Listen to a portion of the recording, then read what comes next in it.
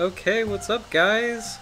Welcome back to our live stream. Tonight is the Bahamas Sawshark. So, Pristiforus schroderi. I don't know anything about this species. This is a very little known species and I don't think there's any footage or videos on it. So this is going to be, there's a lot of information out there, but it's kind of like a rarer shark. So it's going to be an interesting stream tonight. But what's up? Some people are here already. What's up, guys? Leave some comments in the chat. It's good to see you again. How you guys doing? Did you guys have a good St. Patty's Day? I don't know if you celebrate St. Patty's. Oh, hey, what's up, Howard? What's up? I thank you so much for your artwork. This looks awesome. I'm gonna talk more about it when more people. Roy, what's up, man? What's up? I hope you guys had a really good holiday. I had a lot of fun. I had just a movie night with friends, but we watched Dead Man's Chest, Pirates of the Caribbean, Dead Man's Chest. And it has nothing to do with St. Patty's Day other than that movie is very green. Like, there's a lot of green in that movie, so... but it's a lot of fun. It's Lore of the Sea, so that was our celebration for the holiday. But hope you guys had a good time. We're listening to... have you ever played the Monkey Island games? I've played the first one a while ago. Oh, awesome! Glad to hear you had a great St. Patrick's Day, Howard. Or St. Patrick's Day, Howard. Sorry, I'm like... I had like... This might sound strange. I had like a nap like 2 hours ago, and I think when you take a nap like in the end of the day, it kind of screws you up a little bit. So if I seem kind of like groggy, it's probably why. But what was I saying about? Oh, Monkey Island. So I don't know if you guys ever played the Monkey Island games. They're pretty clever. They're a lot of fun, and I thought it would fit into like tonight's vibe with the Bahamas Sawshark being a tropical species. So. Nice, amazing. Oh yes, for sure, Roy. Let's go. Let's dive into the artwork. This is like Roy said, amazing as always. And like actually, honestly, Howard, I think the framing on this might be. I really like the scroll with like how you frame this and like how you positioned everything. Like it looks really good, and this might be. I mean, if you don't mind me saying so, this actually might be your best framing yet, as far as the positioning of the shark and the ray. This looks really great. So thank you so much for sending this. What is interesting, and I really appreciate this fine detail, is that you included the bulge on the snout for the Bahamas Sawshark. What's cool is like the few pieces of art that we do have on this species has this distinctive. Bulge or this kind of like outer edge. So I really appreciate that detail. That's super on point, especially since we the consideration that we don't really I could not find photos of this species or like verified photos. There's a lot and I think what gets kind of like annoying on the internet is that there's a lot of photos attributed to this species, but they're not necessarily true. Like a lot of them are sawfish, which completely different kind of animal. So so in light of like it's difficult to find any like valid pictures. Like this looks amazing. So well done, Howard. And like I really love the scroll detail. This looks really good. So Southern Stingray are awesome, by the way. We do get a couple of them in Virginia. They're more. I mean, like they're here. They're pretty common here. And then they're very. This is probably one of the most charismatic ray species in the tropics, like the tropical Atlantic. So, but that looks absolutely amazing. So well done, and thank you for saying it. It's super cool. So, and I'm thinking. So as a reminder, I'm gonna be out at sea, funnily enough, next week. So I won't be able to do a stream next week. But I do have a cool art idea. And it's going to be more of a showcase than a contest, but I'll wait to see if more people hop online and before I announce that. So, but just as kind of like a teaser, I do have kind of an idea of cooking for a really unique new piece of art. It's not. I mean, I guess it's sort of a contest, but it's more so a showcase. So I think it's going to be really cool. So more on that to come. So so Howard did something really cool and. For any future viewers, or like current viewers or future viewers, if you ever want to do this, this is totally fine. If you want to send over any images related to the shark that we're talking about, because like that's also a lot of fun to kind of like be interactive and go over some things, especially since like I don't have I may not have all the images, or we might not have like online like all the images available to us. So Howard sent over, and thank you again, Howard, for sending over some really cool pictures of different kinds of saw shark. So let's take a closer look at this. This is very interesting. We'll start with this this like star shape picture. Also, side comment, like I'm gonna give myself a small high five. I'm really glad like this is not like a lecture or a show. It's more of like a chill space so we can all be together. Because like I'm like really groggy, like, but it's okay. It's like it's Monday night. We're all like literally studying together, so it's like it's a good place to be that way. So I don't know. I'm just small stupid self-promotion high five on that. But anyway, Icamalius. Oh my gosh, what? Okay, Icamalius is a completely different genus. Let's look that up. I'll look this up on my phone. Icamalius ensifer, rostral tooth. So, that looks wild. Collected in New Zealand from the Miocene, and taking a look at our handy chart. Miocene is 5.33 to 23 million years ago. So, oh, cool. I love the sand being kicked up by a southern stingray. I just saw your comment, Roy. So, fun fact, when I used to live in Florida, I did a stupid thing where I would go snorkeling quite a lot, and there was one day, like, I went head first. I just, like, dove in, you know, like normal, just plunged into a seagrass bed right on top of a small stingray.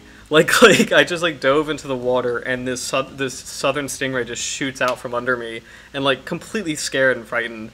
And it was like, oh gosh, like, I mean, it was perfectly fine and perfectly harmless, but it was also a really scary moment where it's like if that was a bit closer, that would have been actually very dangerous. So, so random anecdote on that. Neither myself or the Ray, got hurt. So I'm gonna look up the genus on this, or to see what this is. Icamalius ensifer. This is very interesting. The fossil form. I'm just looking up a collection thing on my phone.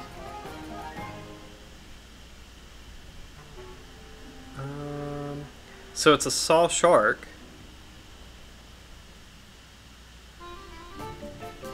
Okay, the rostral teeth, the rostral teeth of this species are very similar to those of Pliotrema, but in Icamalius, the rostral teeth are barbelled, serrated. So I think, Roy, I saw your comment on the serrations. Good call on that. That does look pretty. That looks pretty nasty. Which is unique because like I think the other sharks. Oh no, the other saw sharks are serrated, right? Wasn't that one of those things that delineated them for sawfish? Because I thought sawfish had smooth teeth and saw sharks are serrated teeth. Is that right on that?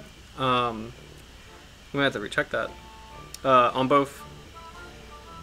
Okay, sorry, but in this species, they're serrated on both the interior and posterior edges. So there are a little. You can kind of see it in this photograph. There are a couple. You can see that actually. It's a little grainy, but yeah, you can see a couple of those serrations right here. More pronounced here, but you could definitely see a little bit of that right here. That's really cool.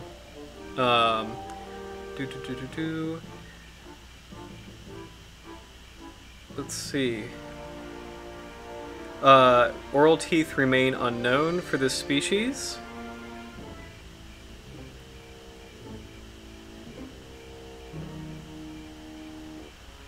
And I don't think I've seen more on this, but this is really cool. I'd be curious to see kind of the fossil history and how this relates. So just as a reminder, Pliotrema is an existing saw shark genus, and that is the six-gill saw shark. So this guy looks similar to six-gill saw sharks. And then our tonight's saw shark, the Bahamas Sawshark, is Pristiophorus. So that's kind of the predominant genus. So, of extant saw sharks. Very interesting. So, this photo is completely wild. It's really rare to get an impression or just like vertebrae of a fossil shark species, but we have it here for Pristiophorus tumidens, which I don't know. I don't. Let's see how recent that is. But like, and let me make this bigger so everybody can see it. Sorry about that. I just wanted to zoom in on the name. Okay, I think that's big enough. Can everybody see that okay? Let me double check how that looks on the screen. I should probably zoom out. I'll zoom out. Yeah, there we go. That probably looks better, right? Yeah, there we go. There we go. So, alright. The sawfish fossils have barbs. Awesome. This is so cool.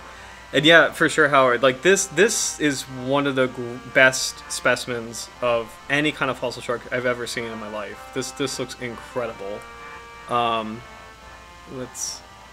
this is super cool. Well, sorry. Keep clicking around. Pristiophorus tumidens. All right, let's look up the history on this. Pristiophorus. Very cool. Lived in a late Cretaceous. Wow, that is an old shark. Like, that is really cool. Let's see. Oh, no, I'm totally... Oh, this is interesting. So this actually might be given a different name. This might not actually be Pristiophorus like our modern saw sharks. I misread this. This is Pro-Pristiophorus. So this is like Latin pro meaning like before Pristiophorus. So this is like a more ancient, I guess I'm assuming it's an antecedent or ancestor of the modern Pristiophorus. That is really cool. Lived in the late Cretaceous. It contains a single named species, Pro-Pristiophorus tumidens, which is this shark on the screen right here, from Lebanon. Additional unnamed species have been found in Antarctica, Japan, and Madagascar. Pro-Pristiophorus was previously synonymized with Pristiophorus, but more recent authors have considered it a distinct genus. This is extremely cool. Oh my gosh. All right, so okay, so I think this might be a good time to sort of announce the art contest I have in mind, since I'm going to be out of town next week. But I think it'll be really cool because I know it's going to be like a long gap of time, but I really think it would be really cool if we each like create like an artwork on a prehistoric shark, and then if you send those over to me through the Dr. Jaws website, we might be able. I'm curious if I can make a sort of super piece of artwork, like a super work, where it's like an evolutionary tree of everybody's individual artwork.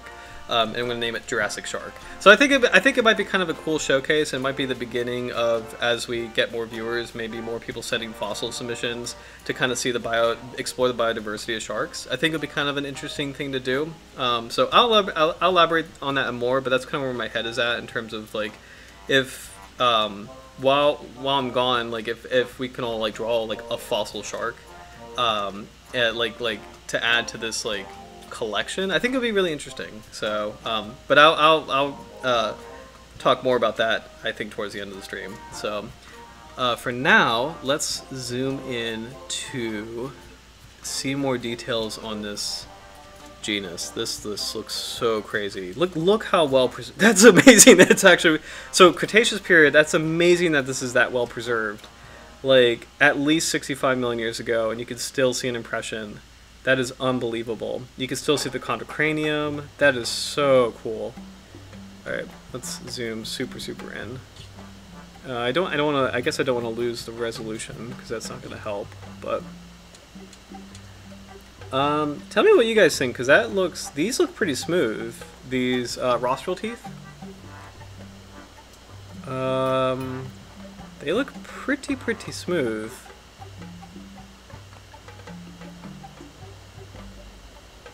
And it's interesting comparing to the other species, or that other genus with the barbel teeth.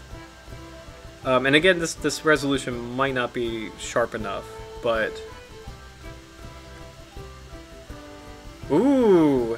Hey, Roy, it's been thoughts lately on what Megalodon looked like. Yes! Yes, go ahead, man. It's gonna be because it's gonna be 2 weeks. It's gonna be 2 weeks, guys. So that's gonna be a long period of time. So I think it'll be kind of cool, like a good time to do yeah, like a deep dive. Like I think it'll be fun, kind of like a fun art project. So this is great. I'm assuming this is I could be misreading this, but tell me what you guys think. But I'm assuming this is an impression of a barbel right here.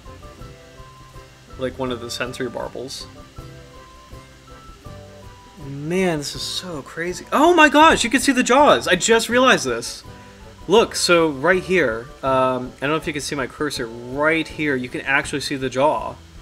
There is, oh gosh, I forget, I forget the technical terms for these. But there's the upper jaw, like the upper arch. This is the lower jaw. Meckel's cartilage? Is that what you call that? Let me make sure I got that right.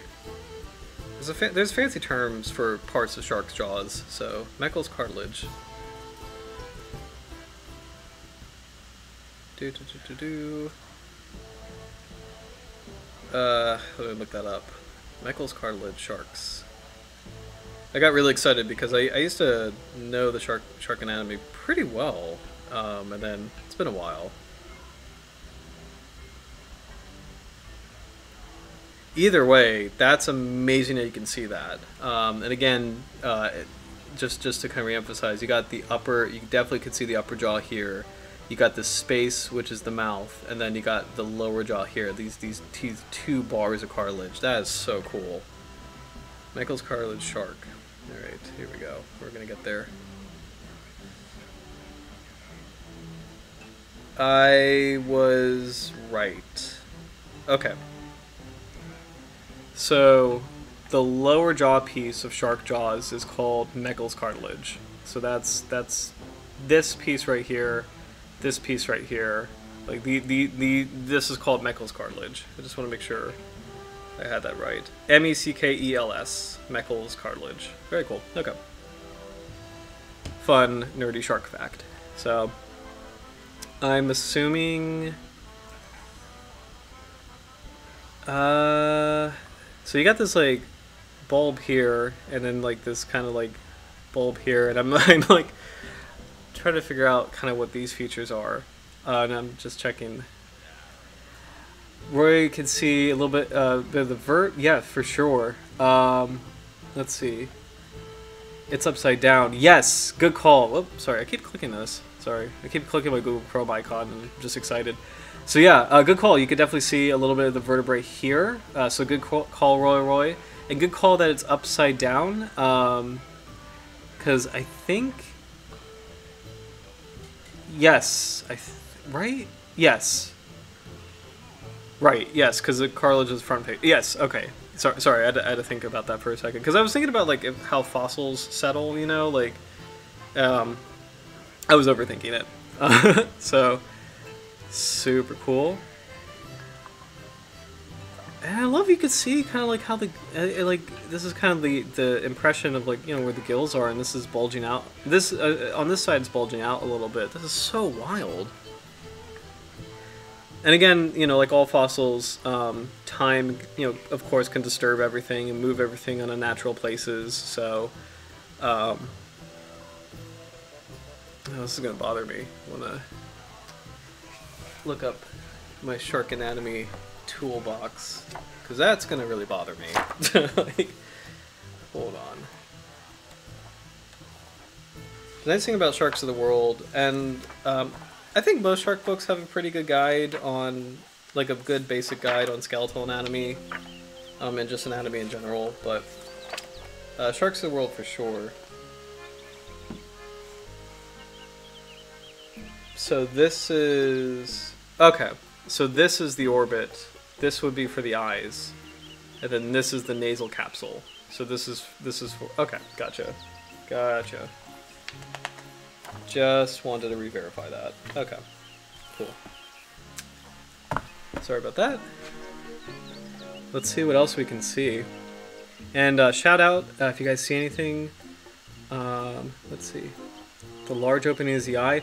I think so, because of just... Oh, sorry, just with the positioning, right?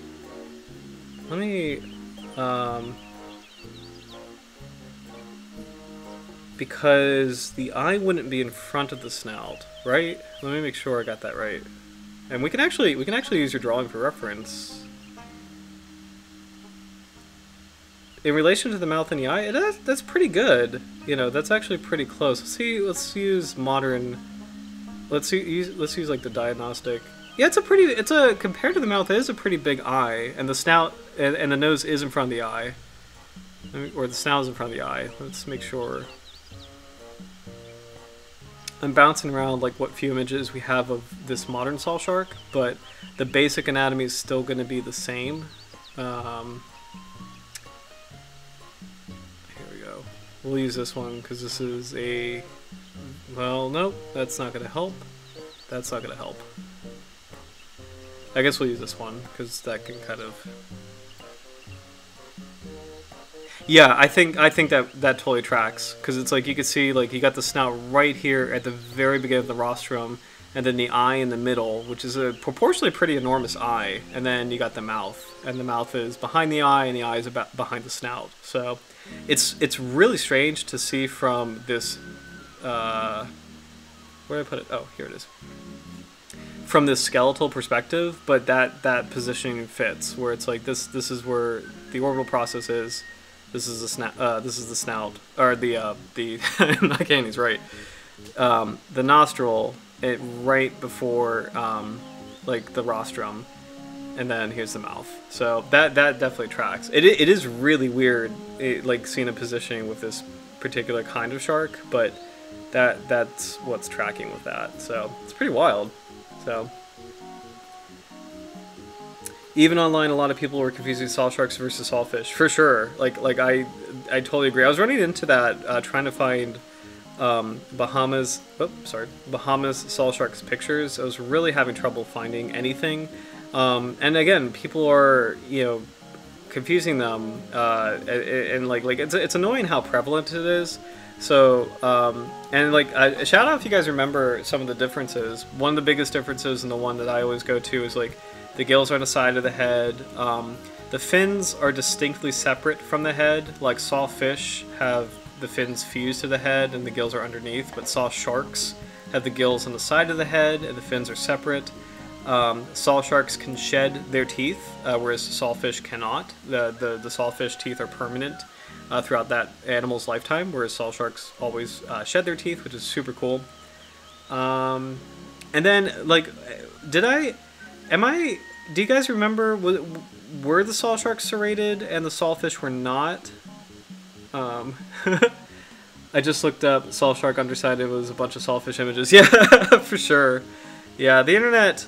It's weird. It's like there's so many good benefits to shark science, like with what we have on the web, and then I think the benefits have outweighed the stupid things on the web, but there's a lot of stupid things on the web, and there's a lot of mistakes. I shouldn't say stupid things, because I think a lot of them are just mistakes, but there's a lot of mistakes on the web. So, and I am sure both sawfish and saw shark scientists probably are infuriated with the confusion between these two species. I didn't even think about that, but yeah, I'm sure they're infuriated like that people get them confused. So. However, just like common incredible specimens, for sure. Let's keep going because we got the head. Let's see what else we can see. I can't tell if this is the lighting, but it looks like there's striations here, which could be an impression of the rays, like the fin rays. Fun fact, sharks do have, like, it's contrary to popular belief, they do have a little bit of flexibility with their fins, like in the sense they are able to slightly articulate their fins. The most famous example, well actually there's two very famous examples. One we did talk about on the stream is the epaulette shark being able to walk on the seabed, so very clearly being able to articulate its fins. But another really good example for kind of the classic shark body is the gray reef shark, Carcharodontis amblyrhynchoids. Let me make sure I got that right. But gray reef sharks are very famous for changing their body posture, including their fin positioning, to communicate, "Stay away from me. You're bothering me. I'm angry." Like they have been able to, like there's been studies on their behavior and their body posture as it relates to kind of aggressive behavior. If you see, I got it almost right. Carcharodontis amblyrhynchos, the gray reef shark. There's been studies about how their body posture can relate to aggressive behavior, where if it's like kind of like if its back is arched, if its fins are down, it does this body posturing when it's agitated. So, which is pretty cool. So, but that being said, like it's cool seeing and knowing like the fin. If these are fin ray impressions, those shark fins have a little bit.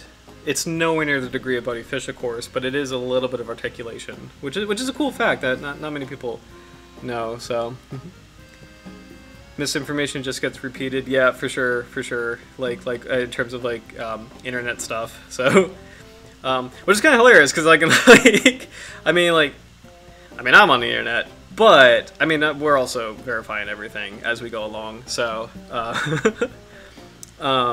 But yeah, I mean, like for the most part, because I had an interesting lecture a couple years ago where someone was asking me like what the single greatest tool for shark science has been, I guess for teaching the public in the past decade or so, and I honestly said the internet. It sounds kind of strange, and I kind of took myself by surprise when I said that, but I was like, yeah, I mean, even when I was like a student in college, like we did not have nearly as much resources or nearly as much content available as far as shark research, as far as like unique details and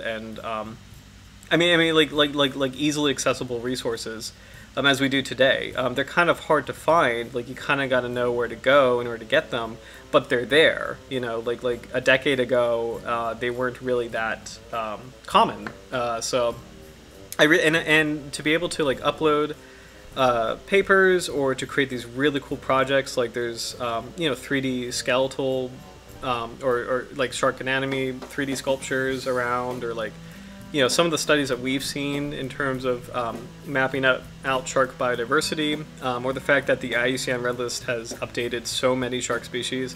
Like that's amazing. And again, 10 years ago I didn't really have that. No one really had that. So I think even though I think any subject has a lot of misinformation, I think with sharks, like the internet is a net positive overall in terms of like it's kind of amazing we have access to all these resources. So that being said, there's a lot of shark YouTube videos that are bad.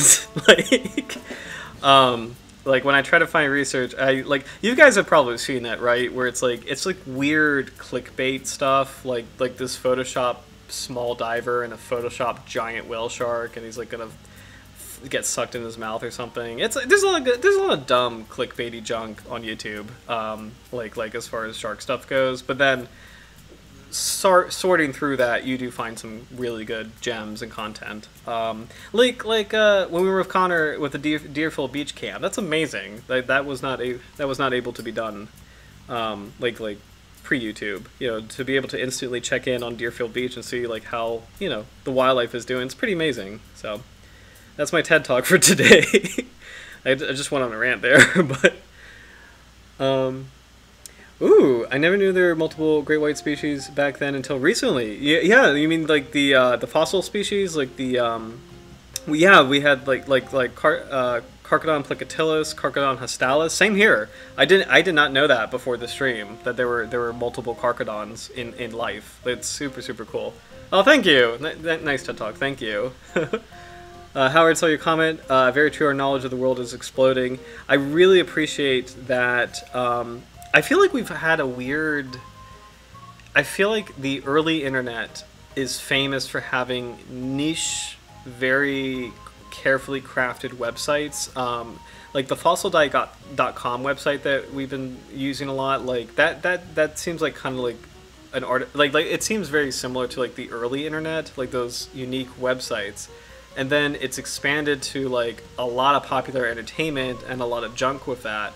And then within that, it's kind of come back in a weird way to like this blossoming of more unique websites and more resources. Like, so sorry, just to expand on your comment, very true that our knowledge of the world is exploding. Like, for sure. Like I think I'm very confident that if I somehow wanted to switch subject, I would never want to switch subjects, but if I ever wanted to like take a deep dive into something, you know, like archaeology or I don't know, archaeology is the first thing I think of. I could find resources, you know, that we just never had before, and like really unique niche ones. So I just think it's really amazing. Honestly, it's pretty wild.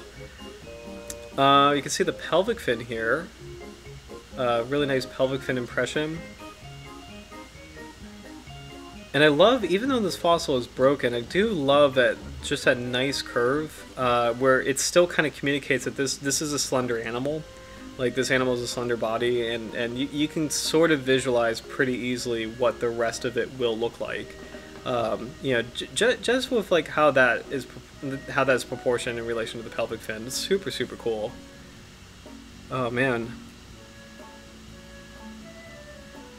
I might switch to our modern Sawshark in a second, but first, do you see anything else? Anything else that might be standing out?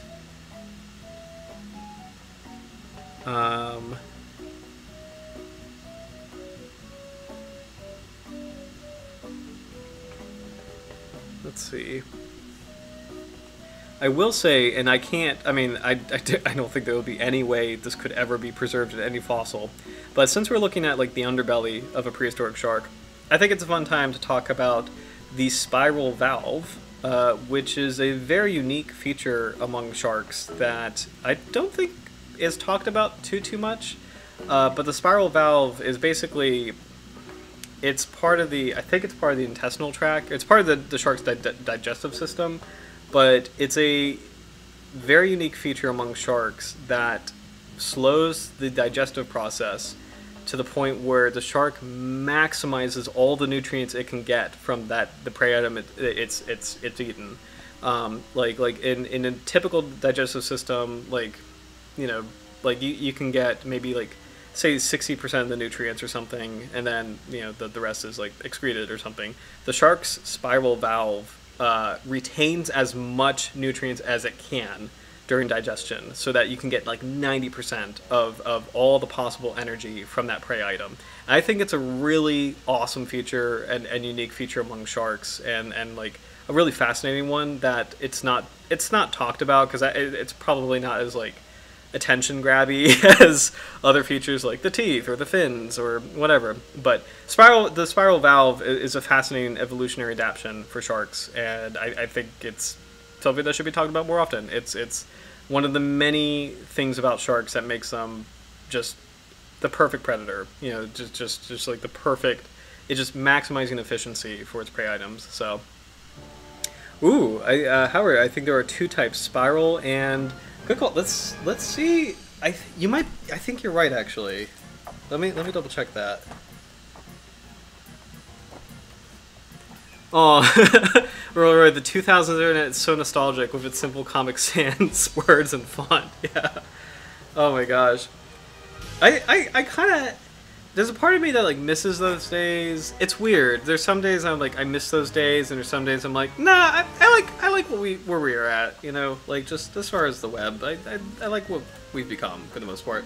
But then again, I don't spend a lot of time like on social media, or like a lot of like, I have a buddy who uses YouTube a lot and sees more of like the junk side of YouTube, and for me, like, my channel is very my habits are very, very niche. Like, they're so selective that it's a nice, the content I see is usually very nice. So what's fun, if I ever like jump over to my YouTube channel, you'll see things like, I don't know, what will you see actually? Hold on. Let's see. I remember when Pong came out. Dude, Howard, Pong, the legend, the it's like it's not. I think it's not technically the first video game, but for all things considered, it's the first video game. That's actually really cool. That is super super cool. Oh, Rory just made a comment. The extra triangle on its left side is likely to be its dorsal fin. Let me double check this. Left side.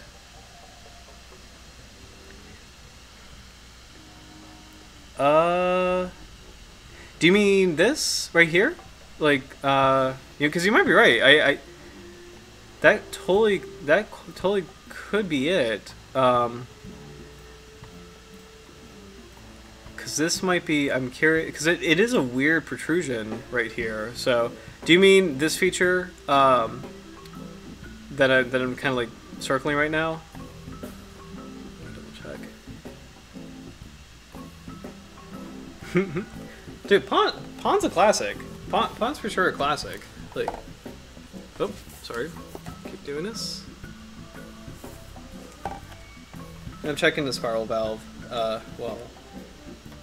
Waiting, because I think you are right, Howard. I'm trying.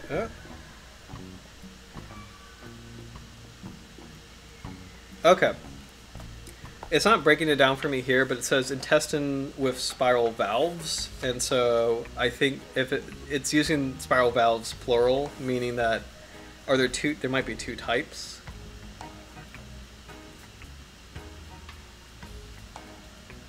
Oh, the spiral valve. No, never mind.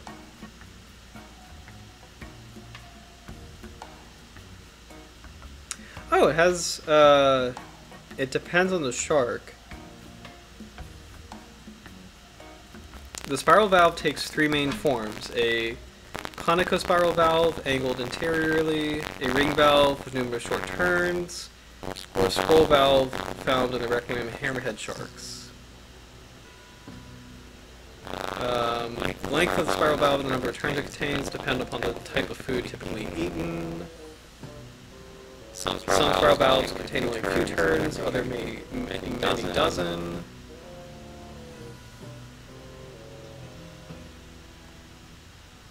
Okay. We'll have to check back on that. I think you're right, Howard. That might be. It's not just one spiral valve. There's like multiple features or different types of subdivisions of the spiral valve. I think you're right. So. Two forms of lights of sharks. Okay. So that actually makes sense with that. Yeah, oh my gosh. I'd love to see that fossil under the microscope, for sure. Like, man. Speaking of fossils, just to reemphasize, this is an absolutely amazing specimen. So, I think we'll move on to the modern Bahamas Sawshark, but especially since, I keep clicking over on accident, but I'll go ahead and close this out. But Howard, thanks again for sharing this prehistoric. Wait a minute, hold on. Hold on. Well, we got to zoom in on this really quick. What is this? We won't be able to, we won't be able to see that in detail. I can't get a caption on this, but this is a really cool fossil too. This is a little blurry, so I might not spend a lot of time on this. Though, it also looks a lot, I mean, from one angle it looks like a bony fish. Actually, Howard, do you know, but from another angle it does look like a shark. Do you know what kind of fossil this is before I close it out? I'm just kind of curious. This top fossil. It looks like you could see its tentacles. Let's see. Maybe, yeah. It is interesting seeing, like, there's a couple granular items here. It's hard for me to tell how much of that is the rock and then how much of that. But I think you might be right, since it's these like little fine details here and there. No, but sorry. Definitely looks sharky. Definitely looks like a Carcharodontis shark. This is super super cool.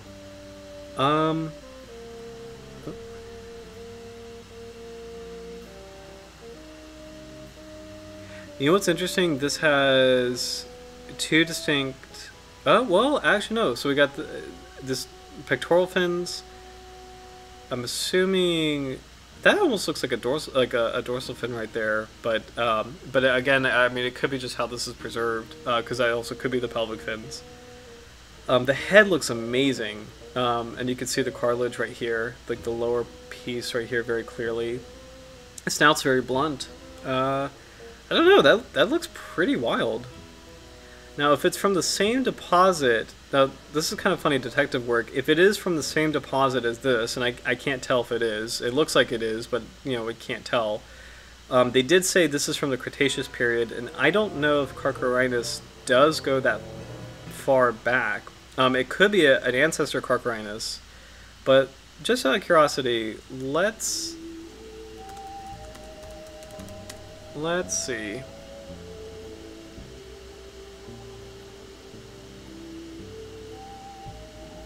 And this is really, Wikipedia is, of course, as always, you know, not the greatest source, but with a grain of salt, it's a good, handy, quick lookup for things. So Wikipedia is saying Carcharodontis is 42 million years ago to now. And also, this is really cool. Wikipedia actually has this for most species. It has like a fossil timeline for most species in genera, which is a fun feature I didn't think Wikipedia would have. But so 42 million years ago, if we look at our fossil shark chart, that would be Eocene. So if they're correct, so Carcharodontis looks like it might have risen in the Eocene. So this would be younger than this Sawshark Pro-Pristiophorus, because Pro-Pristiophorus is a Cretaceous Sawshark. But actually, let's double check that on Wikipedia really quick too. Pro-Pristiophorus.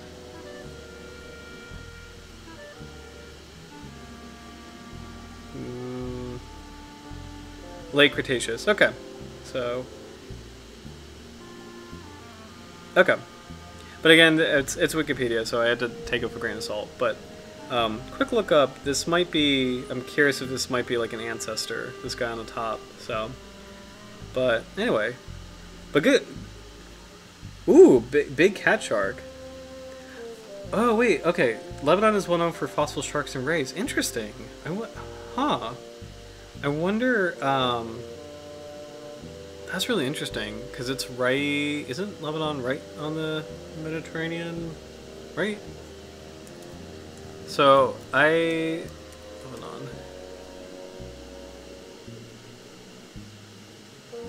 Yeah, right on the Mediterranean. So, I forget specifically, because the Mediterranean... I wonder if this will be also on Wikipedia. This is so bad, but... There we go. No, this would be too young. Okay. So this is really random. So the sharks that we're talking about from Lebanon are super, super, super old. So this article I just looked up on an event called the Messinian Salinity Crisis would have nothing to do with these sharks, but my brain just kind of went into a funny direction because Lebanon and Mediterranean and a very important event that did impact biodiversity a long time ago. So, so I'm curious what Lebanon looked like during the Cretaceous period, and I'm assuming it was like, I mean, it clearly was underwater. I'm assuming like how deep it was and what the environment, or like I'm wondering how deep that was and what the environment was. But I do want to point out something that happened much more recently as far as ecological time, so during the Miocene, is a Messinian salinity crisis. And I talked about it on one of the streams a while ago, but this was a really cool event, or kind of a really cool catastrophic event, where the Mediterranean basically closed up, and it created this insane environment that was really salty, that killed a lot of the marine biodiversity. It was I shouldn't say a massive extinction event, but like a pretty critical extinction event that forever changed what the Mediterranean looked like as far as what kind of species populate the region. And I believe the crisis did open the way up for carcharodonid sharks, or carcharodoniform sharks, so like carcharinids like the ground sharks, or spheroids like the hammerheads. It opened up ecological niche when the sea levels rose again, and the access to Mediterranean was reopened. And those sharks were able to come in and take the place of the sharks that died out because of the evaporation.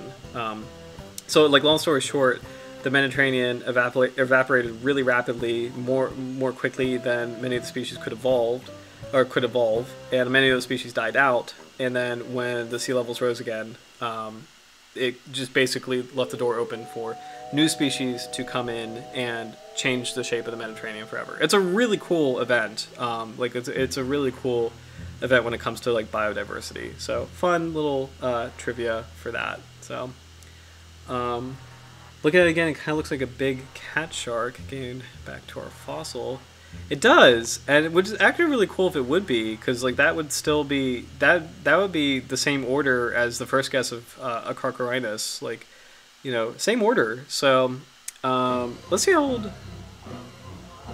Wait.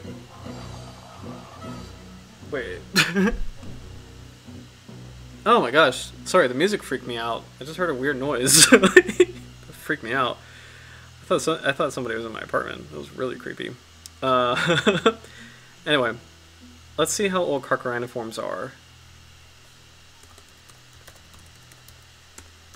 Wikipedia, it's such a guilty pleasure, because, yeah, you cannot teach on this, but it's kind of, like, you know, sort of helpful. Ooh, okay, middle to late Jurassic. So carchariniforms rose in the middle to late Jurassic. So it could be, Roy, it could be a carchariniform shark. It totally could be, like, as far as the timeline goes. So that would track. So that'd be really cool if it is. So, all right. So I'm gonna X out of the fossils here. And again, thanks Howard for sending these over. These are super, super cool. And even though like it's almost 10 o'clock, it still is totally fine, because the shark that we're talking about tonight is not this one. Is a, I shouldn't say it's a rare species, but it's definitely not a well-known species. So we did not miss a lot of content as far as our modern Bahamas Sawshark. It's a very, very underreported shark, I think.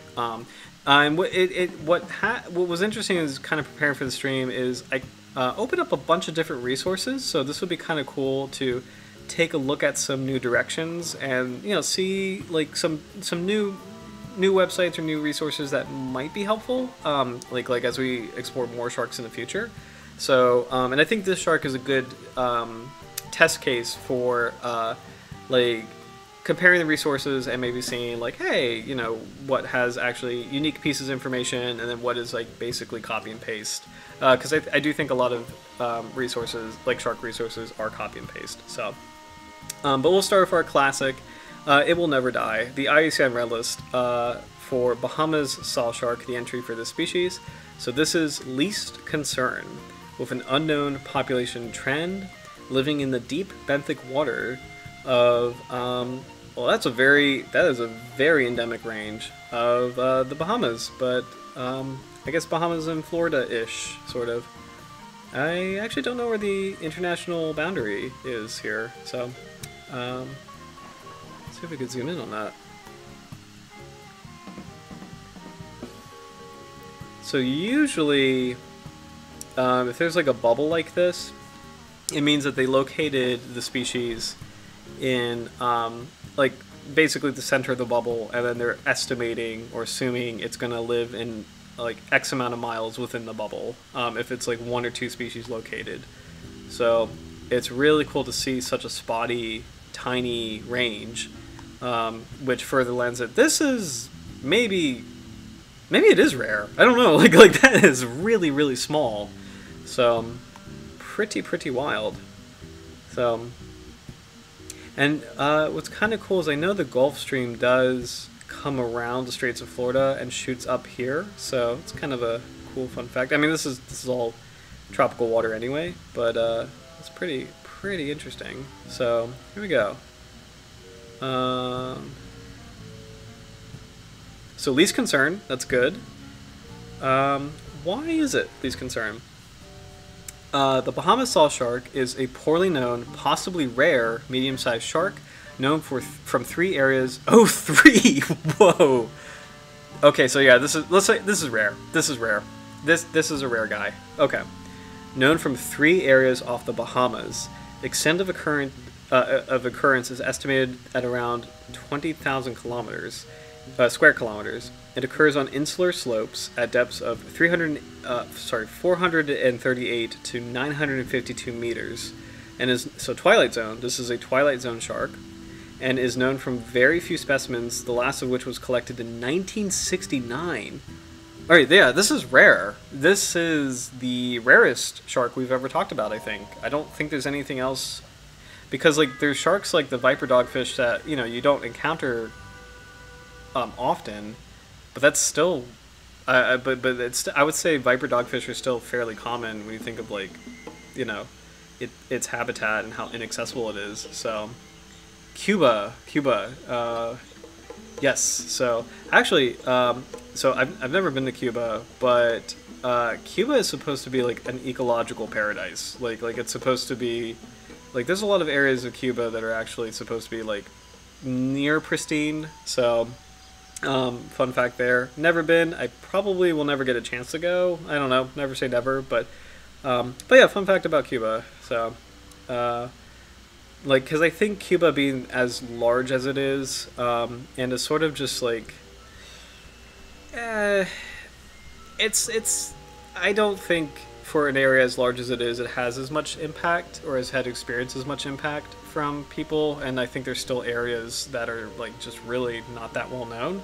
I mean they're well known, but like they're not not that disturbed. So I guess is what I'm trying to say is that they're not that disturbed. So I've heard that Cuba is an ecological, like parts of Cuba are very, very like near pristine. So you can correct me if I'm wrong, because like I've never been, so I don't think I'll ever be able to go. But like I've heard that about Cuba. Let's see. There are no deep water commercial fisheries in the Bahamas, and nice. And the lack of records likely reflects a lack of surveys in this habitat. Since it occurs outside the depth range of current fishing activities, it is not suspected to be taken as bycatch anywhere in its range. Population trend is unknown for the Bahamas sawshark, although it is suspected to be stable based on the levels of fishing effort within its range.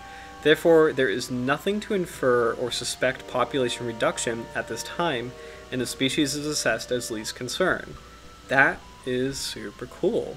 That also makes me really happy, because this is, you know, the Atlantic is an area where there's quite a few sharks that are not doing really well, and it makes me very happy to know that there's a saw shark that people just don't run into it. So that's really nice. So let's see what else we got. Let's see. I don't know if there's going to be... Most records are from between Andros and Cuba, with one off Grand Bahama and one to the north of the Bahamas in U.S. waters. Population detail.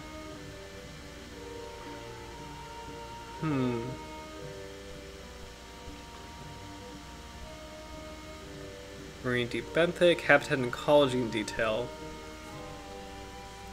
The species reaches a maximum size of 81 centimeters total length. Presumably lycanthropic viviparous, but nothing known of its biology. What is lycanthropic again? Let's look that up. I'm actually really curious what that means.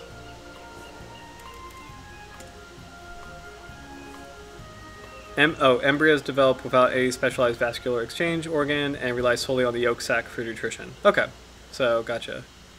That's what that means. Very curious about that. No threats? That's actually really cool. The species occurs outside the depth range of current fishing activities and therefore is not suspected to be taken as bycatch. Very cool. So there's no trade. Yeah. Wow, no conservation actions. Images, there's probably nothing. Well, let's just click on this. Nope. Okay. Let's click on worms. So worms, just fun fact, is the World Register of Marine Species. I think it's like basically a catalog of everything, but it's not like a species profile of everything. It is literally, as far as I understand it, it's a catalog. So which is helpful in a lot of ways, but as you can see, there's no profile here. So, but worms is a pretty big name, so it's a funny.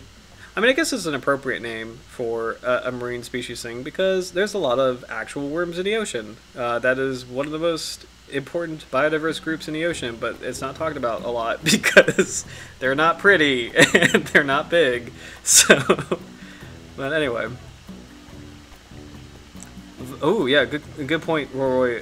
Viper dogfish has more info too. Yeah, it's very it's kind of wild. Like it's weird because it's like there's a part of me that really likes rare species like this. Like I feel like we're on the trail of discovery, which is a lot of fun.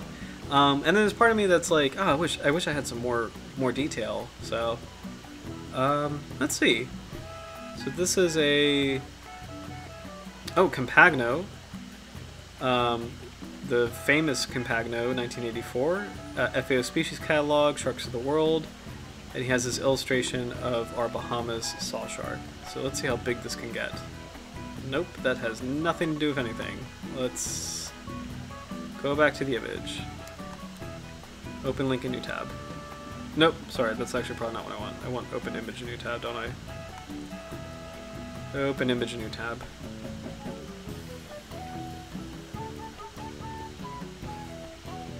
Okay, well it's not too much bigger. But what's really cool, and what fits with Howard's illustration, is that bulge. Like that right there, kind of where like the barbels are. Because I don't think the other saw sharks really have that feature. Like kind of just like that bulge in that area. That's pretty interesting. So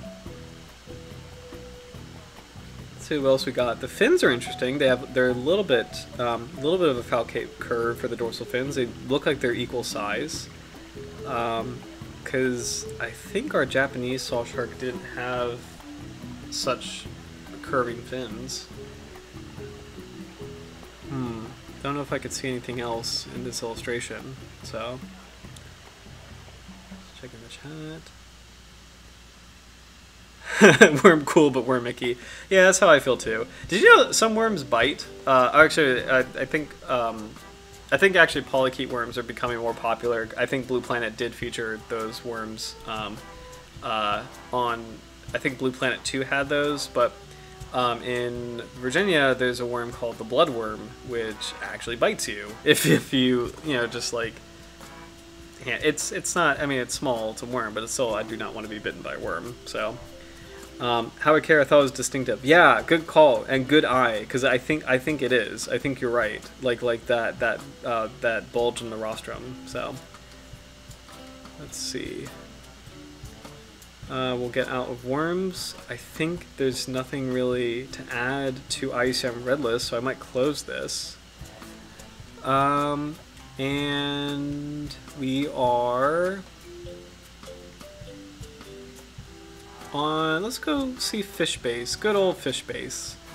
Let's see if Fish Base has something to add to this. So we got Prisciophorus, like we talked about the last saw shark stream. So it means Prio saw, forus means carer or barrier, so the bearer of the saw. And Priscus is also Greek for sawfish. It's funny.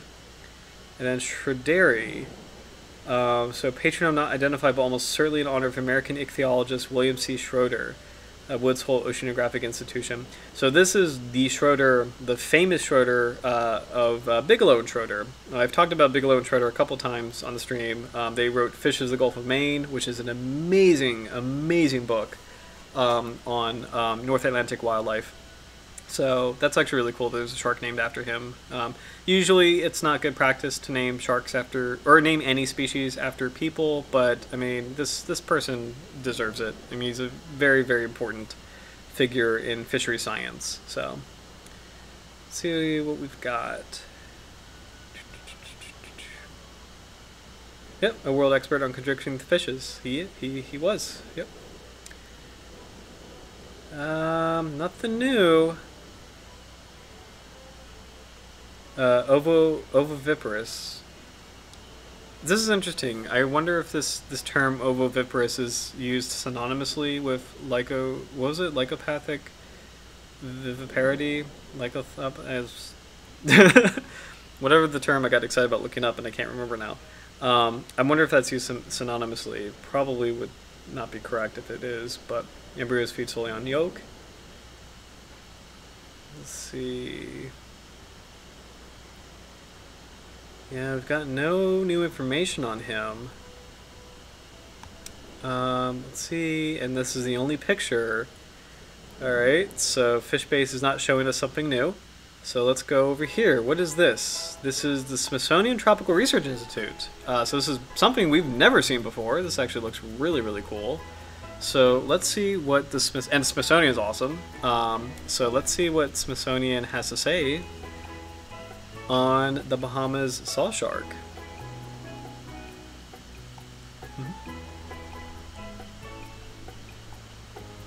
Now this is a slightly different illustration. Oh, and this is kind of a cool high-resolution map. Let's do it. Okay, I guess it's high resolution.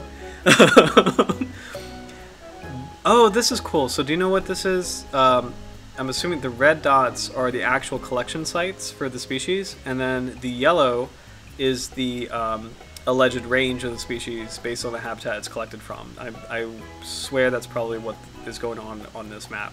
So actually, all things considered, it's not a bad map. It's not a bad map. It's got important features. I can see Tampa Bay, you know. Yeah, it's not a bad map. So this is actually kind of like yeah, this is kind of like early internet. This does remind me of like the good old 2000 Comic Sans MS Dot. This is nice. Let's go back. Now this is a really cool image. Oh, here we go. 13 large teeth before 1 pair of barbels, 10 after, 5 gill slits on sides. So what's interesting about this image is you can see this is a little bit different from the first image. You can still see the bulge. It's a little bit slighter. It's not as distinctive here, but you can still see it. And the eyes are enormous. And actually, do you know what's really cool, guys? Is like the just how that eye is drawn. That really, really looks like. This might sound gross, but that actually really looks like a dead shark eye. Like from when I used to work in the fisheries collection at the Virginia Institute of Marine Science. And we had a lot of specimens like the crocodile shark that we had, but some specimens I don't know why this happens, but this kind of weird eye shape or coloration where it's like you have this white space and then the black. That's not like a living shark eye. That definitely looks like a dead shark eye. So I think this was drawn from a collected specimen, and I'm assuming this is pretty accurate. Just that feature is sticking out to me. So if it is accurate, the pectoral fins are enormous. That's actually a pretty big pair of pectoral fins on this species. And then the dorsal fins are still falcate with a really cool sharp-looking lower lobe right there. So it's actually, and it's cool seeing how the first and second dorsal fin are the same size, and there's no anal fin, so it's kind of like dogfish, you know. Like, that's kind of a cool feature that they don't have an anal fin.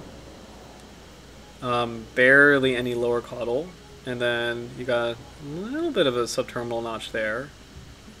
Even the upper caudal fin. Saw sharks are very, aside from the saw, like, the rest of the biology is really interesting. Like, these are, I know I said this for the Japanese saw shark, but these are very, really, like if this shark did not have a saw, it would still be quite a fascinating looking animal. Like it's just very unique proportions on this kind of group of sharks. So, ooh, one of the Moroccan sawfish, Onchopristis numidens, have enormous rostral teeth. Interesting. Roy, this saw shark is the only species with that unique fin shape. Ooh, cool. Very, very cool. Moroccan sawfish have a barb like a fish hook. That's amazing. Let's look up this Moroccan sawfish, Onchopristis numidens. I'm very curious about this.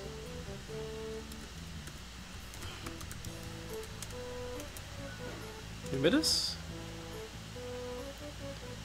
What is this? That's really cool. Is this a living shark? Or sorry, a living sawfish? Wait a minute. Is this real? Oh, an extinct. Sorry, I got really excited. Howard, is this the one? This is crazy looking. This is super, super cool. Is this the one you're talking about? Dude, that is awesome. Fossil. Okay, this is it. So that is actually extremely cool. I really love the thorns on the back. It's actually really cool that a lot of skates, I think some stingrays, but a lot of skates actually do have thorns as well. Some sharks do. The bramble shark has thorns. Let's take a look at this. Brucus. You know what? Bramble shark might be a good one for next week too. That's not one. Okay, yeah. Wait. We gotta call this out really quick. This is not a bramble shark. This is not a bramble shark. What is this? This is the problem with the internet. So, okay. So maybe not. Well, it's a little distinctive. I'm trying to find a good picture. Because bramble sharks have like very pronounced dermal denticles, so it's not as extreme as there's a cousin to this too. It's not as extreme as this really wild fossil species, but it's still really cool. It's kind of a similar sort of feature. Prickly shark is a Chinorhinus. I forget what it is. Prickly shark. I don't know if that makes a difference. It's even less pronounced than a bramble shark. Okay. Okay, never mind. Thornback ray. Okay, yeah. So this is kind of, just want to point this out, sort of what I'm talking about with there's modern elasmobranchs that do have this kind of, this dragony look, which is really, really cool. So that's actually a nice, that's actually really cool to see this versus this fossil. It's actually kind of a similar arrangement, like one central, like row of spines, two parallel rows, a patch near the eyes, a patch between the eyes and the main rows.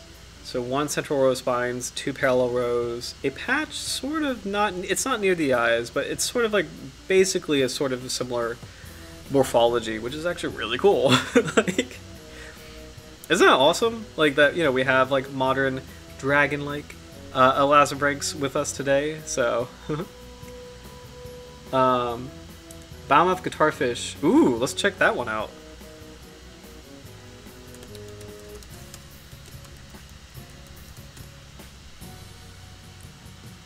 Nice. Oh, that is actually a really cool looking animal. Dude, that is super, super cool. Oh, good call, Roy. That is awesome. And those are really prominent too. And I love this guy's profile where he's got this like ridge back and kind of like a robust body shape. Guitarfish are extremely cool. Now, if people confuse these with sharks, I'm a little bit more forgiving, you know, because this one is sort of like a curveball, like if you're new to sharks. But I will say again, it has that distinctive ray-like feature where the dorsal fin is fused to the head, or sorry, the pectoral fin is fused to the head, and then all the gill slits are beneath this animal. So it's a ray. It is truly a ray. But I would not blame somebody if they confuse this with a shark, because everything else about it looks like a shark. So, that is super, super cool. Very, very wild looking animal. Good call on that. Ooh, I like this profile. And yeah, you can see, like, yeah, that's it's that underside. That is so Ray-like. It's like you can clearly, yeah, you can clearly see the Ray stuff. So, and there we go. That's actually a good shot of those the gills right. Yeah, the gills right there. It's a really good shot of that. So, super cool. All right, good call on that. This thing, it looks really badass. Man, these are really cool. I remember when I was like a kid, I did a like the Virginia Aquarium had like an overnight program. Like you can actually do like a camping trip where you like basically sleep overnight near like the fish tanks, which was a lot of fun. And there was a kid there who, you know, really loved rays, and like I, you know, told him I really love sharks, and like at the time, like I'm like, sharks are the coolest things ever, and like I didn't tell him this because this would be mean, but like I just, at the time, I had no idea why someone would prefer rays to sharks. I never saw the logic in that, and then, you know, now I appreciate it. Yeah, rays are extremely cool. Rays are beautifully cool, awesome animals in their own right. So, anyway. So back to our Sawshark.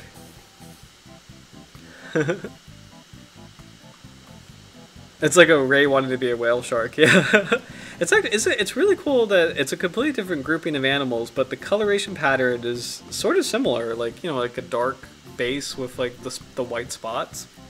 A lot of marine creatures do this, which is and that's not that specifically, but there's groups of marine animals that come from different evolutionary lineages, but they have similar color patterns, like bars or stripes. It's really, I find it really fascinating how like animals of completely different lineages can actually have similar features. It's really, really cool. Oh, whoa, this might be a lot of information. I know I zoomed in on this, but let's, okay.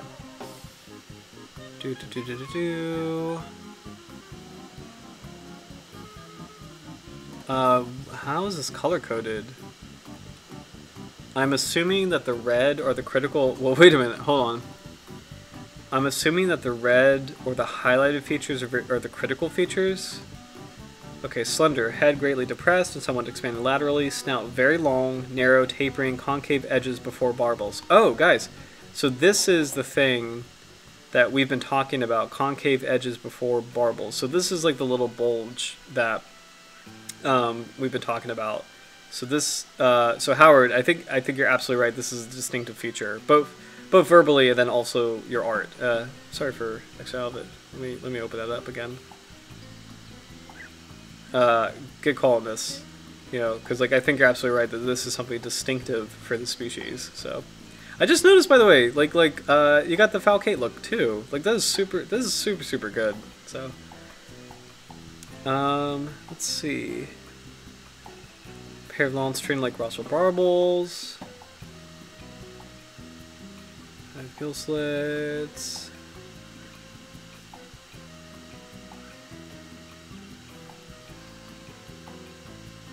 Teeth very small, conical, alike in both jaws. Pectoral fins moderately large, so we were all observing that, which is really cool. Pelvic fins small. Two moderately large, equal-sized spineless dorsal fins.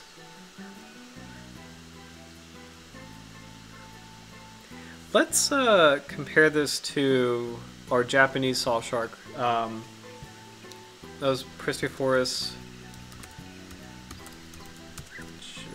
japonicus. Let's just compare this, because we talked about this guy a couple streams ago. And I just want to see... there were better pictures than that, sorry. I want to pull up the very famous... Actually, that's a pretty good picture. I mean, well, that's maybe a better picture.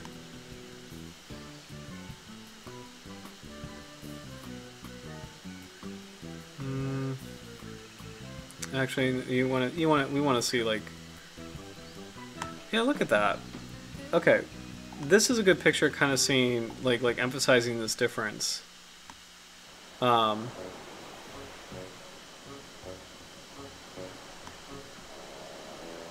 just that concave bulge right there, and the Japanese saw shark is just, I mean, it's basically straight. Like you can if you squint at it, maybe there's a tiny thing there, but really, like this is much more distinctive on the Bahamas Sawshark. And then the fins are smaller compared to the Bahamas Sawshark. This is actually really cool, seeing that these are both in the same genus, but you can still tell externally. And the eyes, because the Japanese Sawshark doesn't have like such enormous eyes compared to the Bahamas Sawshark. This is really cool. Awesome. Oh no, no worries, Howard. Let's just say like I just saw your comment on deep sea setting, so. Oh, I'm interested in all the relatives, including chimeras. I just saw that comment too. So, no worries on that, because even like we still don't know a lot about the species. So I don't think it's super far fetched, especially since the depth range. I mean, 458 meters, twilight zone. A lot of twilight zone animals do make DL migrations up to the surface. So. I'm gonna guess this shark maybe doesn't do that, but I don't think it's super far-fetched. So like I'm totally cool with just the setting with the I mean this is a great piece of art, and you just nailed the physical features of the species, and it's a rare species. So I think fundamental hall pass on that. So. Plus, this is a dark patch of water over here, so like I am going to take creative license and say this is the twilight depths from which it emerged. So that is my. Actually, do you know what? There is a really great piece of footage of a frilled shark, which is a deep water species coming into shallow water, and I hope I can get it on YouTube.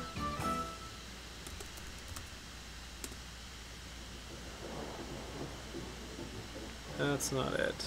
This is it. I'm pretty sure this is what I was thinking of. And in this next story, we'll see this 1.6-meter eel-like animal identified as a deep-sea frilled shark. Let's take a look. Okay. That's not it. That's not it. This is just puff stuff. There it is. Okay, check it out. Check it out. So this is a deep water animal. He's actually doesn't look like he's in a good condition, but this is a frilled shark swimming in shallow water. So this is a living, verified frilled shark swimming in shallow tropical water. So the music is not complementing this really well, because this is actually a really amazing prehistoric looking animal. This shark is wild. This is such like a unique look. There's not that many Hexanchiforms, and there's really, I mean, I think there's only 2 species of frilled shark in the world. There's this one, Chlamydoselaches anguians, and then I think there is the African frilled shark, if I'm not mistaken. So, pretty amazing species. So, oh my goodness. So just wanted to shout out to that shark. It will definitely be featured on a future stream. So,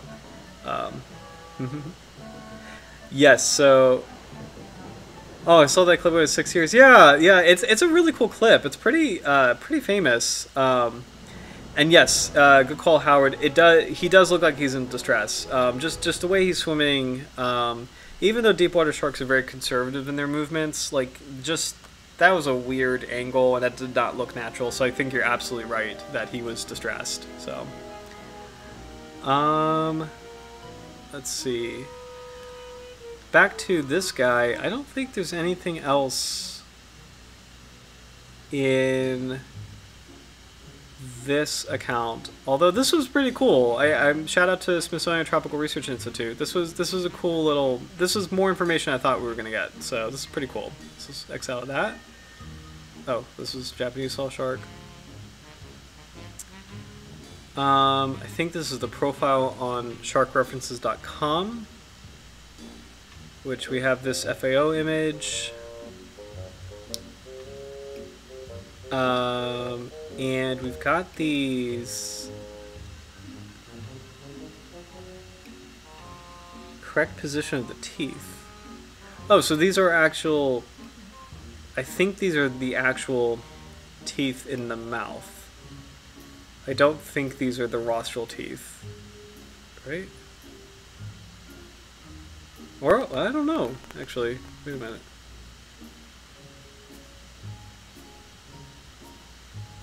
No, actually, maybe they are the rostral teeth. Yeah, they do look really weird. Never mind. Because they are... Yeah, sorry. My mistake. These are probably the rostral teeth because they're so long. Never mind. Correct position of the teeth. Oh, this is weird. What is...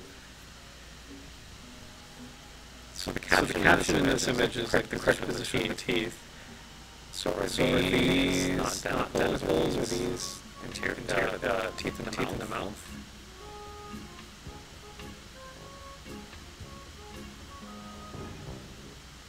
I'm assuming because there's I know shark, a lot of sharks do have teeth like this that kind of make like when they're all together it makes almost like a pavement. So I'm assuming that's what's going on here, and these are the rostral teeth. So these are the ones in the rostrum, and these are the teeth in the mouth. I thought these were denticles for a second, but it actually makes more sense since these are teeth in the mouth. What do you guys think? The tooth tend to be the mouth teeth. Yeah, okay. Yeah, so the long, thin ones are the rostral, and then the small ones are the ones in the mouth. Which is really cool, or oral. Which is really, really cool because that's a very unique tooth type. Like just one crown. So there's no what do you call that? Cusplets, or no cusps, no serrations. Pretty flat, all things considered. That's actually really cool. So you would assume that it probably eats shellfish for the most part. Maybe some benthic fish with some of these more like poking kind of teeth. But then again, no, because this animal's wild. No, because like yeah, the rostrum like bats everything like a saw, or like hits everything like a bat, and these are for consuming fish. Never mind. So I gotta say, guys, this is such saw sharks are unbelievably unique. They're this is a very complicated shark. This is a really complex animal, just in general. Very, very cool. Alright. We'll put a pin in that. Hey, look at this! Alright, here we go. So we got some 3D, we got some x-rays that are here. Okay. So Smithsonian Institution and... Whoa! Okay. Can I zoom? Whoa! Okay. So this one is probably not as exciting as the rostrum, but this is actually really cool to see in comparison with the fossil that we were looking at. That doesn't seem like that should be vertebrae. Let's go look at the... because that's so many. Let's go look at the rostrum.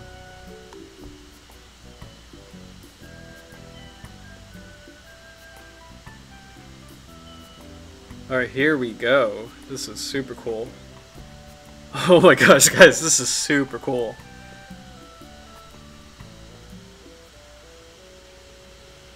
Okay, yep, totally, undoubtedly, yep, the long, thin teeth are the rostral teeth. Yep, without a doubt.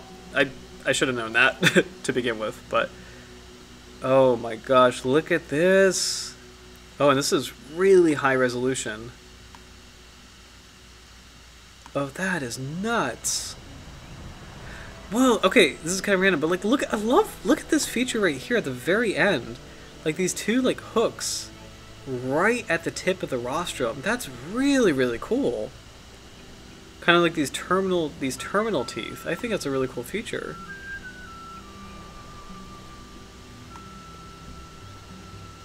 That is gnarly looking.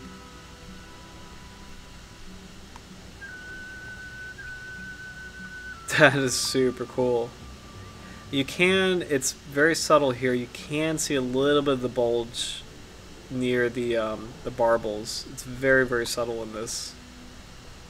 And I wonder how much of that is the X-ray, because I see like a very faint line here, so I don't know if that's like a skin flap here, because there's a very, very faint line up here, but this is nuts, guys. This is really cool.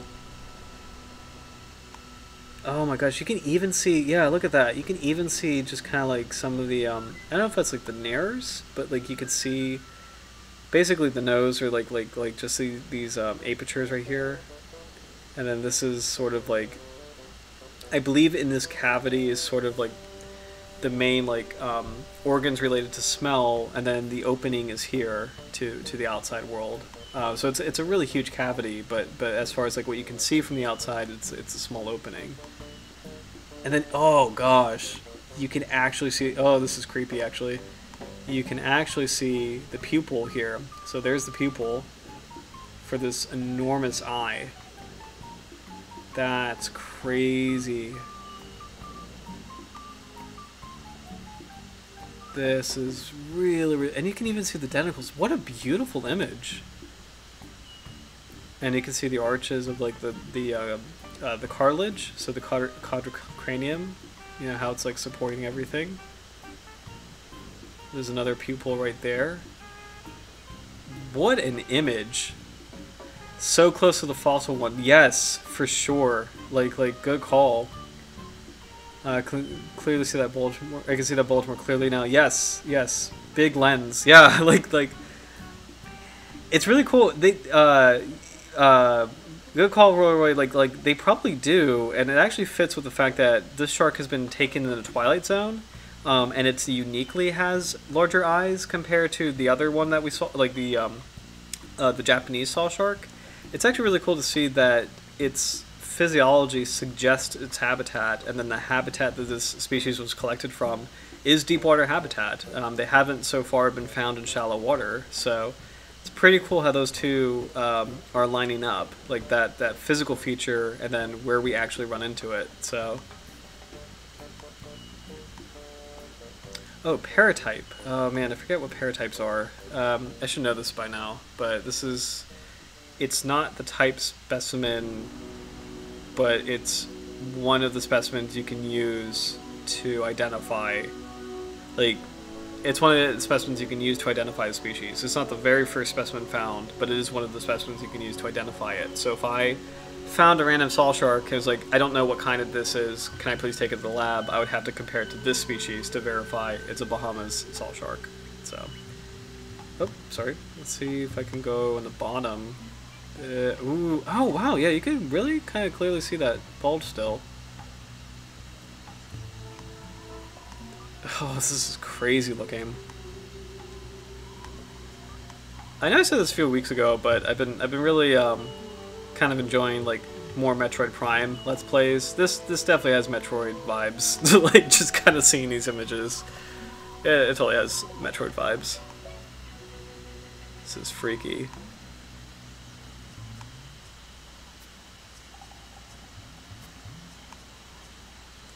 Oh my gosh. And Howard, I think you said it best, just like, I mean, it's so close to the fossil one. You know, it is unbelievable. When you think of, like, Cretaceous species, you think of, like, mammals, like, you know, there was not a lot of diversity. There was, like, these little shrews, you know, and that's basically it.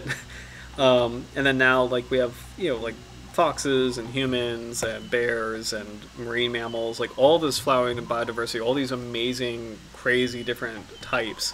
And then when it comes to sharks, the evolution is very conservative. It's just very like, yeah, I mean, this is basically perfect, and if it's not broke, don't fix it. Like it's really cool how conservative the evolution is for a lot of sharks, and for this kind of group in particular.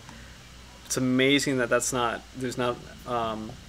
it's amazing that this is so similar to the fossil.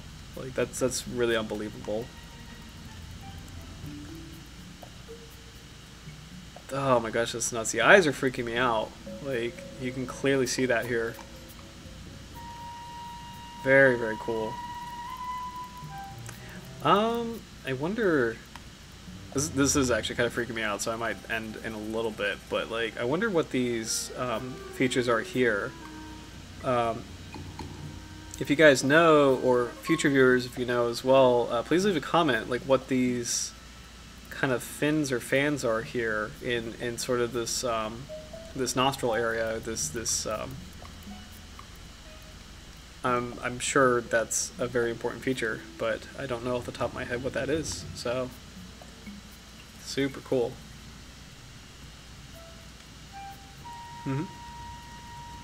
All right, so I think let's see if there's other. I thought there was a couple other X-rays.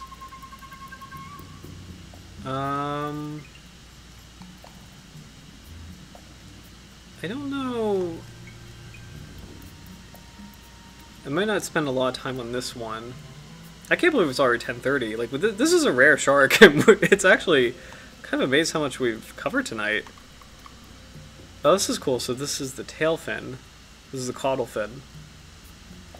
So this is the second dorsal right here. Sorry. You can see wear and tear on that. And you can still see that, really pretty concave shape.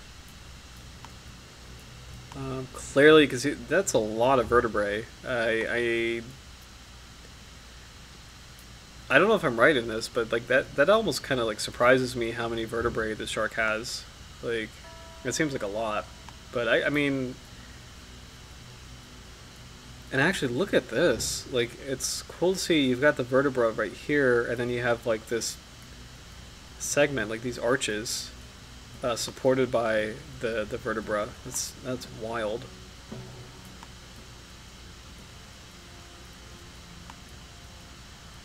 That's unbelievable. Wow, this is so cool. Man, this is really cool.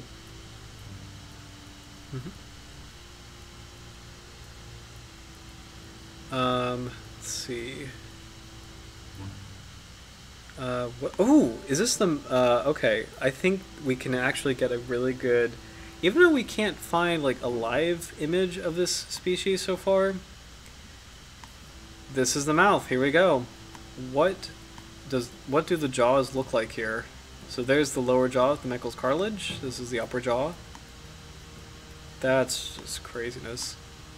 This is a little bit blurrier than the other images we've been seeing, but you can definitely see that kind of row of teeth. Very complicated. Oh my gosh. Jaw process here. I might zoom out a little bit because it's just the resolution's not super great, but that's crazy.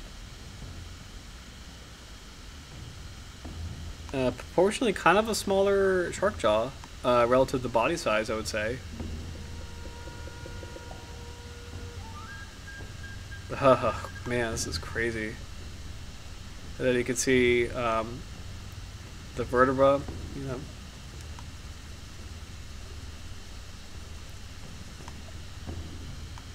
I can't tell. I'm assuming these are like the gill arches right here, but I can't 100% tell.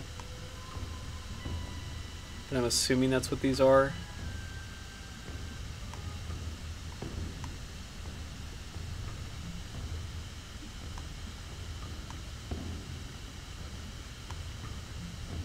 This is unbelievable. Like, wow.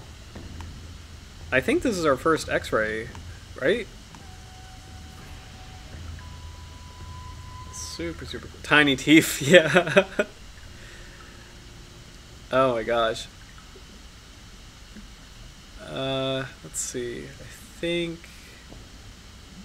think we essentially looked at these. This is kind of a new angle here.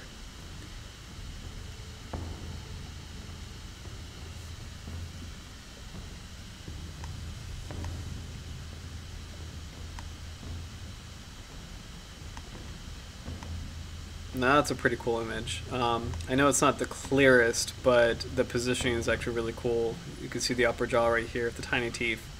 And then the lower jaw. I like how squat the lower jaw is, actually, as a feature. This is a very compact looking lower jaw. Or the jaw in general is very compact. You know, like... That's pretty wild. Oh, actually, you know what? No, I think I'm being goofy, because I'm assuming this is the jaw process too. Sorry about that. I'm being really goofy. I'm looking at one part of it when, you know, it's such a complicated feature. I'm totally missing this part. Sorry about that. Because there's the arch right here. Yep. Sorry. Yeah, that's the jaw right there. The whole that whole big piece.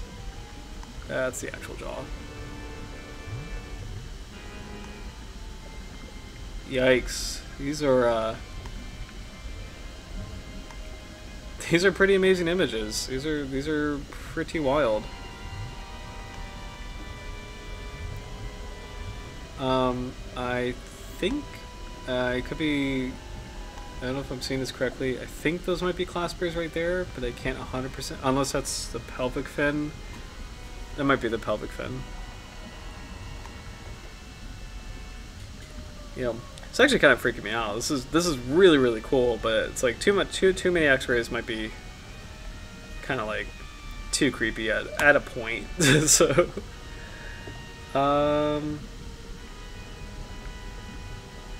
I think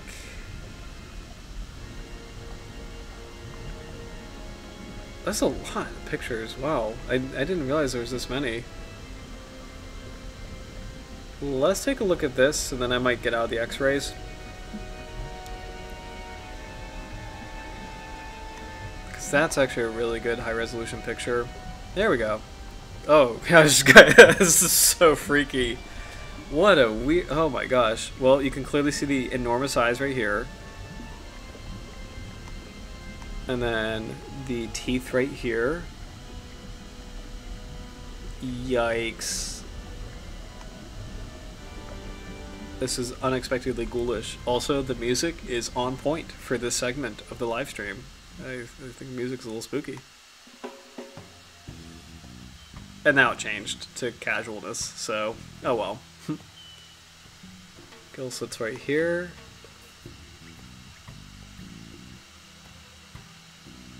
Wow, what a creature. Like, this is freaky. Like, so it's really not lost on me now that, yeah, that's a Twilight Zone shark. That is a shark that does not spend a lot of time in the sunlight. It is creepy. I mean, beautiful, but those are big eyes. It's really, really interesting. Oh my gosh. Okay, I think that's it for X-rays. I'm just zooming to see if there's anything else.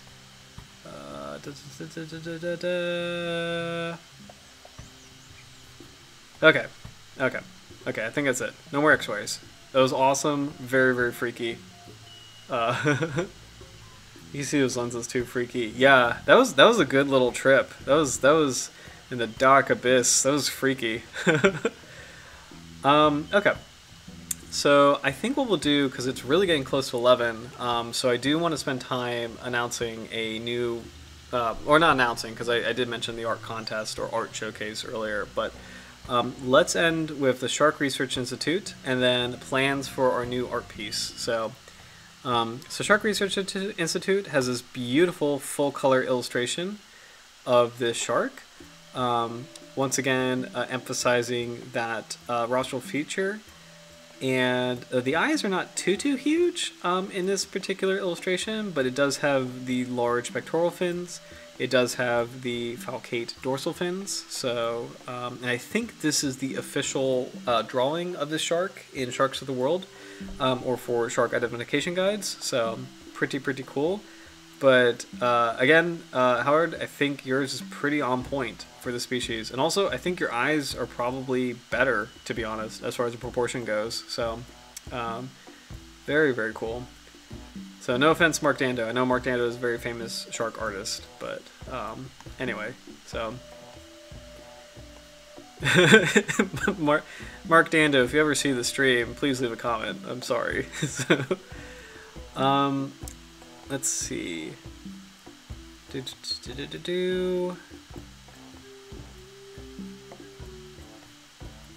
talking about saw sharks in general. Color: uniform, unpatterned light gray above and whitish below. It has darker brownish stripes along its rostrum, midline, and edges. Its pectoral fins are light edge, and the dorsal fins of juveniles have a dark interior edge. Okay. On near the bottom.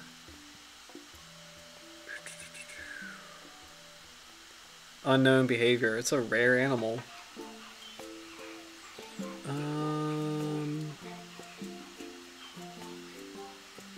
Oh, this is interesting. Okay, likely bycatch of deepwater fisheries. This is a little bit different from what IUCN was saying. In response to urging by the United Nations General Assembly, Mexico was one of only a few shark-catching nations that adopted a national plan of action for shark conservation and assessed the Bahamas Sawshark as being endangered or threatened and in need of protection. So that's pretty interesting. So, oh my goodness. No information from U.S. Fish and Wildlife Service, and this is just Google. So yeah, I guess we'll kind of end on this image. But this guy, this shark, or this stream, this was a lot more information than I was actually going into it thinking, because we covered a lot of ground. This is the rarest shark we've ever talked about, but we still covered a lot of ground, which is super cool. So. Alright guys, so going forward, next, I'm going to be gone next week, so our next stream is going to be, what is this? April 3rd, so we'll get together on Monday, April 3rd. I think because I'll be going out to a place that there are sharks this time of year. If I'm really lucky, there's white sharks, but that's really, really rare. But because I'm going to a sharky location, I think I'm gonna surprise everybody with what shark we're talking about on our next stream. Just in case I do run into something and might want to showcase that with maybe my own footage. So we'll see. So fingers crossed that we see something cool. So I'll pick the shark for April 3rd. In the meantime, we should definitely do a new contest, and I'm going to leave a post on Dr. Jaws' Facebook page, and I think that Dr. Jaws' Facebook is at Dr. Jaws, but I'll leave a post just detailing the new contest/showcase. But I think the theme, since it's going to be such a long time, 2 weeks is going to be a while, I think it would be really cool to do a showcase on prehistoric sharks. So I think each person watching the stream and who wants to participate, just make a piece of art detailing one prehistoric shark, and please also provide its scientific name and its temporal range. So when, like what period it's from, and ideally kind of like the date range, if you can, like the date range as specific as you can get, with like how many million years ago that shark existed. So what I'm hoping to do, and this is, I hope I can pull this off. I'm not sure 100% yet, so it's going to be interesting as we get submissions. But I'm hoping to make something kind of like, sort of like a tree of life, except with our artwork of prehistoric sharks. I think something like that would be kind of cool. But either way, all you guys have to do is, if you want to participate, is just pick a prehistoric shark and make a piece of art detailing what time period it's from, its species name, and then as specific as you can get with how long ago in millions of years it was.